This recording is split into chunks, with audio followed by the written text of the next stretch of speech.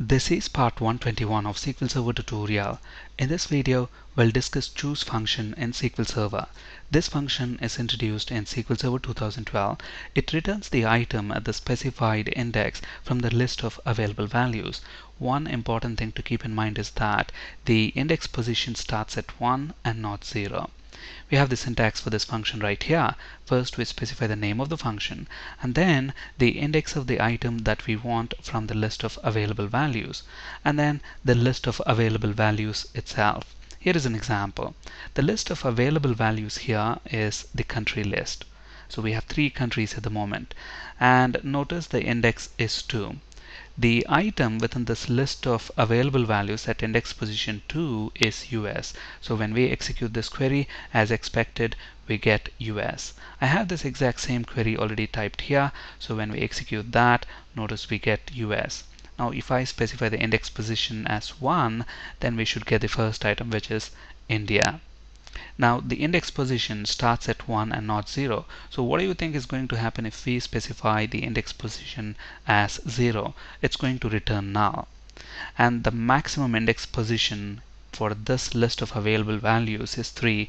That is, UK is the item that is present at the last index position, and that is 3. So what do you think is going to happen if we specify the index position as 4? Again, it's going to return null. Alright, now let's look at an example of using this choose function with tabular data. We'll use this employees table on the left for the examples in this demo from here. So within this table we have got 3 columns: ID, name and date of birth. Now we want to write a query that's going to retrieve name, date of birth and the month name from date of birth. So if you look at Mark, his month of birth is January, so we want to display that. Similarly for John, the month is December. For Amy, it is November. So we want to display the month name also along with their name and date of birth. Now we can achieve this either by using case statement or choose function. First, let's see how to achieve this using case statement. So here is our employees table.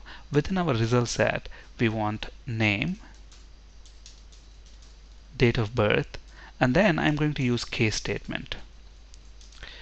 I'm also going to use DatePart function to retrieve the month number.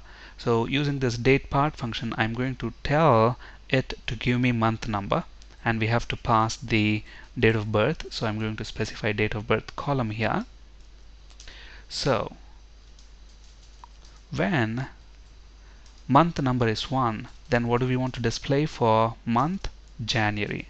Similarly, when month number is 2, then we want to display February, so on and so forth until month number 12, in which case we want to display December. In the interest of time, I have already typed the required code, so I'm going to copy this code that we see right here.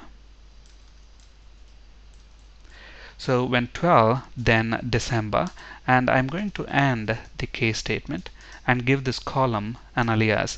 Let's call this month. So we have our query right here. Okay, so all we are doing is, when the month number is 1, return January. When month number is 2, return February, so on and so forth until when month number is 12. And then we end the case statement and we give that column an alias month. So when we execute this, we get the month name along with name and date of birth for every employee. But with the case statement, look at the amount of code that we have to write in order to achieve this. Now we can simplify this using choose function. So I'm going to make a copy of that query, and instead of using case, I'm going to use choose function. With choose function, what is the first parameter? The first parameter is the index of the item that we want from the list of available values. Now what is this DatePart function going to do?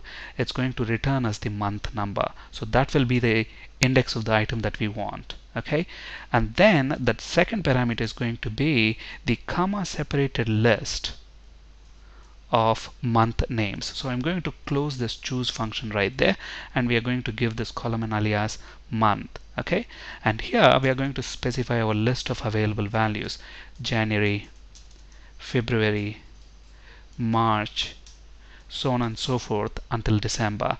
In the interest of time, I have already typed the required list of available values, so I'm going to paste that right there. So if you look at this query, it's pretty straightforward.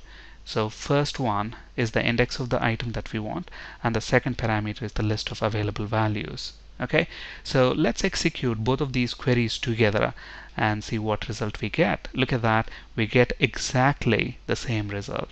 But look at the amount of code that we have to write when we use choose function.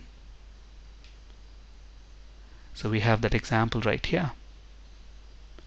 Thank you for listening and have a great day.